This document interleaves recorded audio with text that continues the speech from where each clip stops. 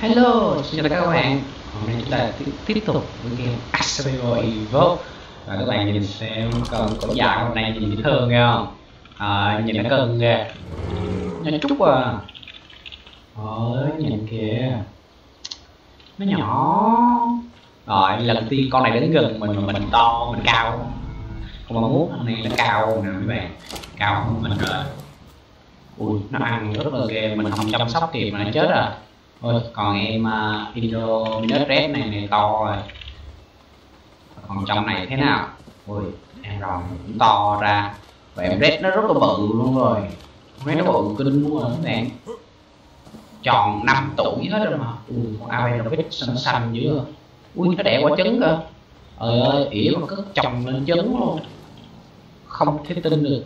Ui, mình vừa lượm cái gì thế này? Đục này đi. Ăn cái này vô. Rồi, mình trước khi vô mình đập lava, mình biết chỗ là nó nằm ở bên cái chỗ núi tuyết á. Và trước khi đó thì mình sẽ qua mình... Ủa sao con này ở đây rồi?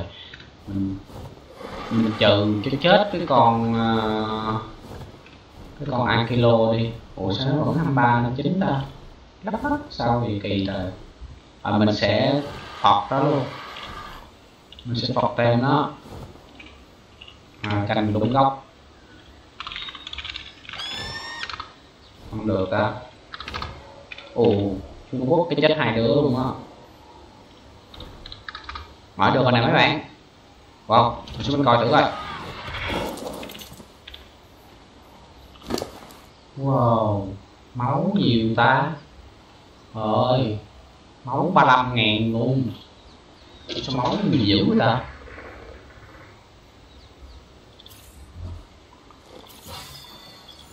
Mình tăng này xuống máu không xuống máu. Mình giết nó thôi, tại vì con này không thể nuôi được. Ơi, dừng lại. Giờ nó đang nghe lời mình, coi cưỡi được không? Không cưỡi được mấy bạn ơi. Ôi, nhìn nó đẹp không? Còn 8 kg mà to cỡ này thì thôi chứ nói gì nữa. Các bạn nhìn nó bự cơ. Bây giờ mình sẽ dùng mã giết nó. Chứ con này không làm được gì đâu. Đó, mình đâu có cưỡi được đâu. Mình giết nó đi. Ok, vậy mình sẽ giết nó trước. Rồi các bạn coi kìa. Cái mã kill này thường là một phát chết một con mà. Cái này mình trừ chắc mấy chục cái luôn mới chết đó. Nghĩ sao giết được. Mình dùng cái này mình phải giết. Rồi, các bạn nhìn kìa, máu nó chấm mà muốn không chết, nó gì muốn. Máu đỏ. Tôi muốn 360 mấy nghìn. Trừ cho mày chết cho rồi. Nó nhảy chơi kìa. Ồ mày ơi, ai nè. Cái đầu nằm đây sao có người bay ghê trời. Ồ ghê à.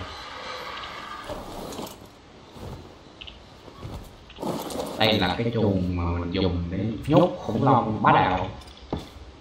Rồi.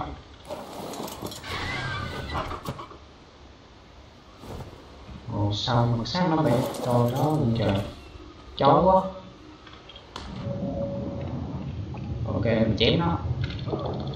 Mày ai hit là lấy con gì ra kìa. Đó mình biết ngay mà là con này nè. Sao bắt nó ta? Con này không biết mạnh không ta?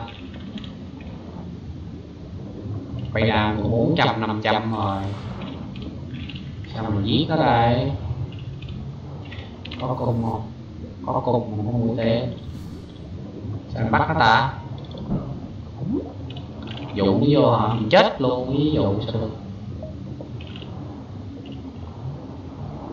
Con ngu này không biết làm gì. Ôi cái gì hết kìa. Ô không được cái cô lên chim liền. Ê đây gấp mày nữa. Gấp được không ta? Mua gì đứa sao gấp. Nó bơi một vòng nè.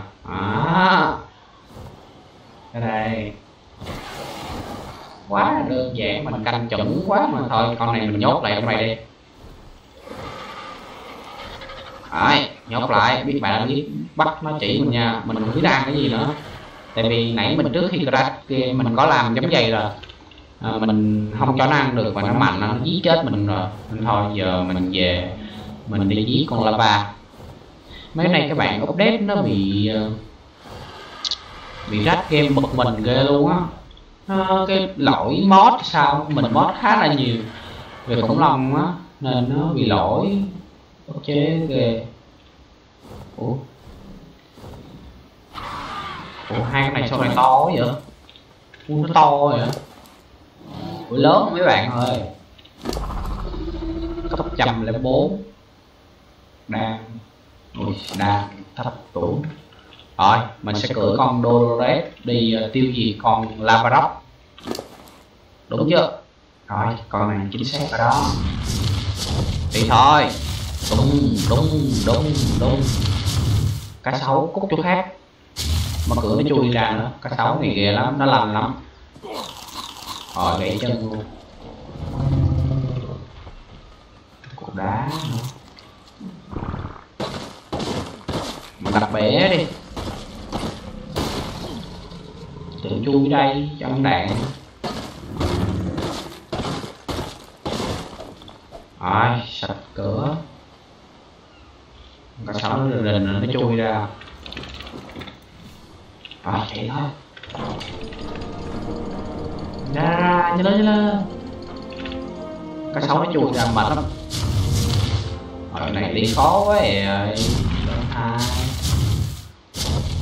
Nhanh lên, cá sấu nó chui ra kìa. Đóng lại.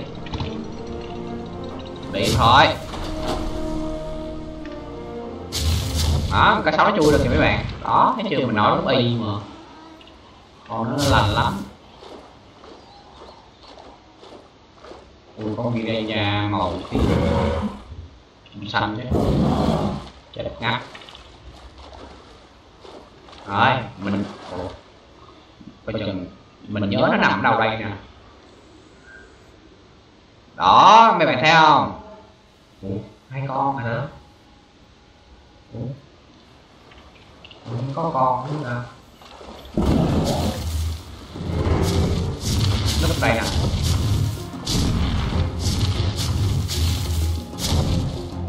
Ủa còn con trong nữa. Con này đứng đây mà. Đó, hai con kìa. Oh shit, sao mà quýnh. Không chịu. Oh shit. Giết hết luôn. Ok, hôm nay chúng ta sẽ chơi tới bến. Con Dolores này của mình nó hồi máu nhanh lắm nên mình cũng chẳng sợ tụi nó đâu. Mình giết hết hai tụi nó luôn. Wow. Các bạn cùng xem ở nhiều góc cạnh khác nhau. Chói mắt quá đi. Lăn chuột lên, cào cào lên coi dễ. Wow, có hai nó dám quýnh đồ của mình sẽ cạp tụi nó chết luôn. Cạp rạp. Nó quýnh đi những người, nó quay một vòng cho nó có lực thì sao. Con mày ngu, tao chấp hai tụi mày luôn. Máu con mình không giật luôn chứ. Con Dodo này ghê thiệt. Nó đánh giật lại liền. Thấy chưa, con Dodo này sao á. Cái dòng Dodo này nó hồi máu kinh tởm luôn á. Mình không biết con này bị lỗi hay sao nữa. Sao mà cưỡi con này thấy oan toàn lắm luôn á. Vậy là hai con này mất máu. Tao quên nãy giờ quên coi. Đi, nó còn 400k. Con này 300, vậy một con bên trái chết trước rồi. Chúng ta hãy cùng xem nó sẽ cho mình cái gì đây. Mình đọc trên mạng thì nó rớt cái gì, cái lava rock để mình tiến hóa cái con khỉ á, con khỉ màu xanh đó. Mình có một bạn chia sẻ và mình đã tìm hiểu được. Và mình sẽ có tiến hóa con người đá này, đi của lộn nó vui. Người đá nhìn cũng chất lượng chứ. Không biết nó đi nhanh không ta. Rồi, bữa nãy giờ muốn mỏi cái tay luôn không chết. Rồi, một em đã hy sinh tìm đường của nước. Rồi, em thứ hai chắc cũng cần đi rồi. Tại vì hai em này quýnh cùng thời điểm mà. Rồi, mình sẽ đớp cái xác nó luôn. sao nó không mất xác. Mỏi tay quá mấy bạn ơi. Hay da.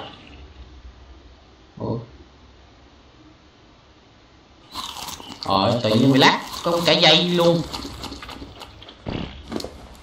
Hay da, mỏi cái tay luôn á. Cái cây cục này bắn vui lắm nè.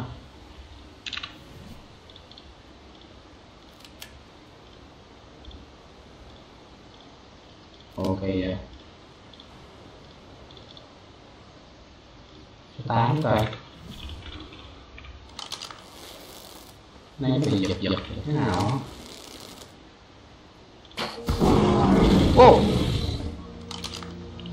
Bắn cái tim kích thích cho nó. Nó la làng luôn.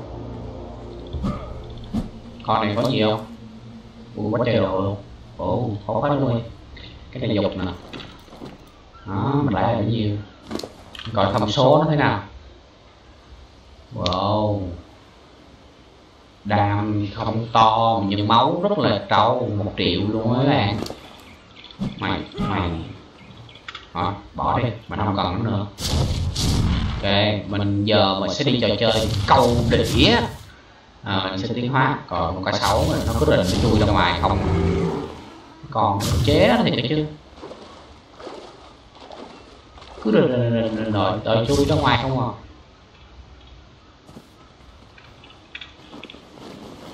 Bắt là dục chỗ khác.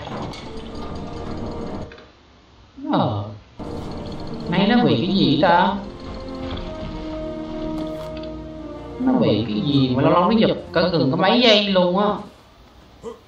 Cái phim mới này sida thiệt chứ. Tao thấy khó chịu ghê luôn. Chơi bình thường sao luôn. Bên màn hình là tới 55 fps mà nó bị sida cái gì chẳng biết nữa. Dạ con này vô không được. Con này cua khó quá. Chuyện này khó ghê. Kẹt cửa hoài. Ok, được rồi.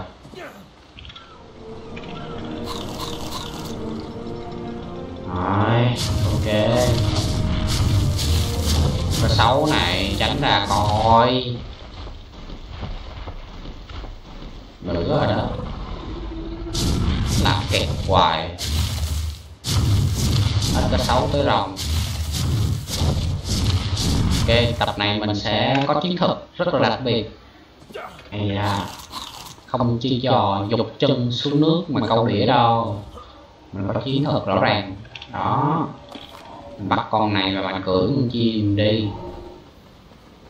Ok, vậy thì nó sẽ ok hơn. Chim qua đầu ta. Ok. Cứ đi ngang con này là mình muốn nhìn nè. Nhìn nó nhỏ xíu, dễ thương quá. Giờ mình còn cao nó được chứ. Vài bữa nó cao 100 lần mình luôn. Bỏ cái này vậy đi. Rồi, số 8. Bắn con này thử thôi.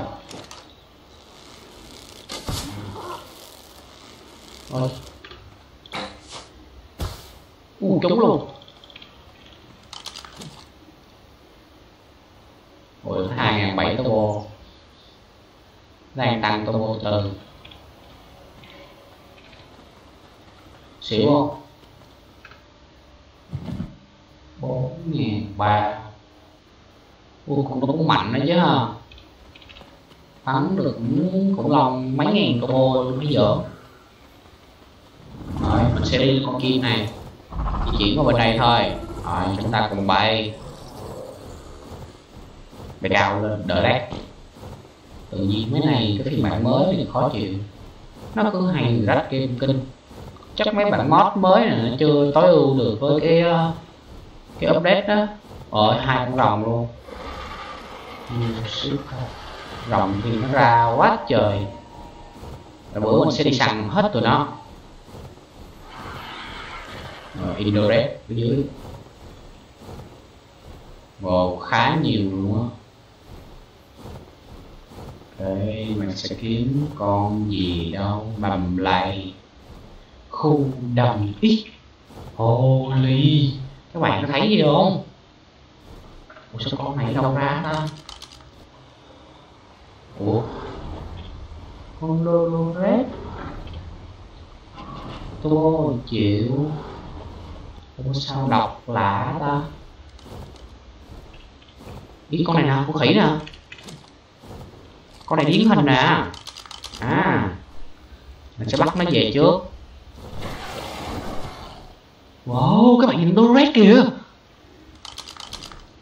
Oh my god, sao có vụ có remaining time ba?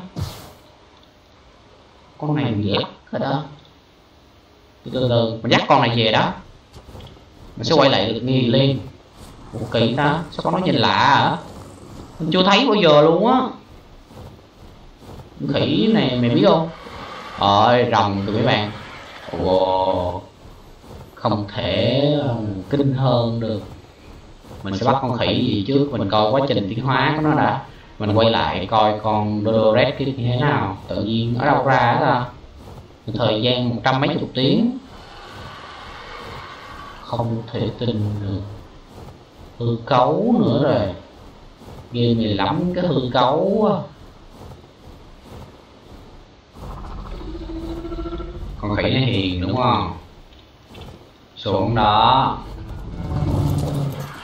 Anh sang đạn trong 3 giây.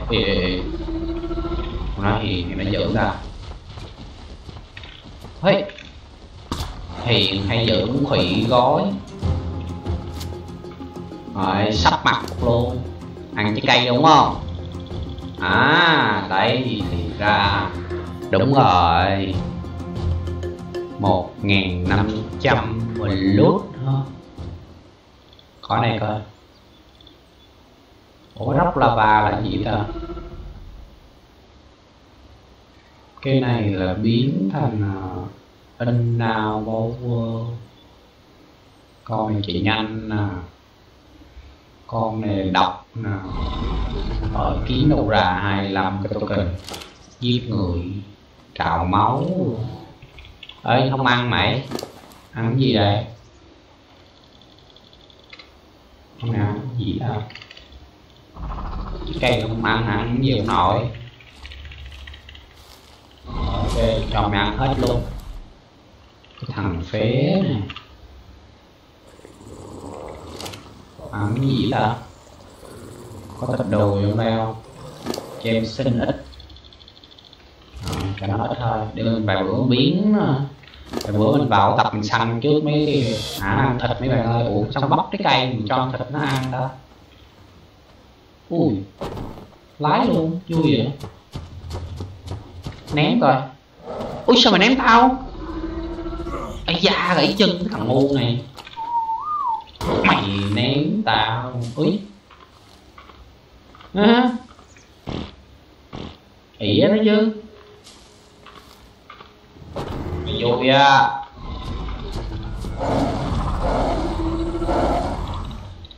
Ở đây chơi trò rất là ngu. Đây. Wow. Chơi trò rất bá đạo. Ok mình sẽ qua mình còn. Ê, đi con rồng đi. Có gấp nói về người ta. Đồ rét gì lạ quá. Mình bắt nó luôn. Nghĩ xong được vậy. Đi bé lòng chắc. Thôi. Con này thế. Con này lộn ngon. Thôi đi con này được. Nhẹ nhẹ bay từ được. Ok chúng ta sẽ bay qua. Định làm cái câu đĩa mà sao thấy nó đọc chiêu quá. Mình coi nói trước đi. Con là lần đầu tiên thấy luôn. Bá đạo vậy. Thấy màu tím chứ màu đỏ chứ không màu. Chứ bao giờ thấy cái con mắt mà bị ngu người với cái màu lông y như là màu lông chưa từng biết. Ô này dữ ta. Một mình một đảo trên trời luôn. Ngon á. Chất lời luôn. Đâu rồi? Chọn bắn nó mê. Bắn nó mê mình bắt nó về luôn. Đẹp quá. Nó tránh đầu ra ông nội. Bắn cái ông xỉu luôn á.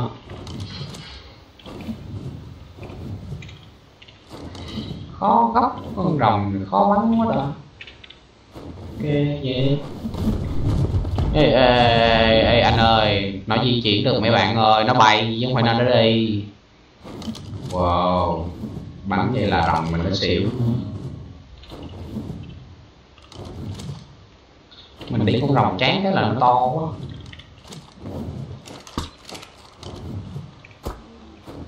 Rồi không xỉu. Thầy đàn chắc nhiều điểm quá. Không xỉu ta. Ủa, nó có đầy turbo kìa.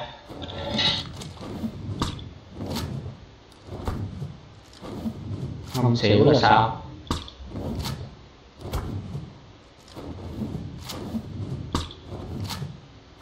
Kỳ ta, nó xỉu chưa ta? Xỉu rồi nè, phải không?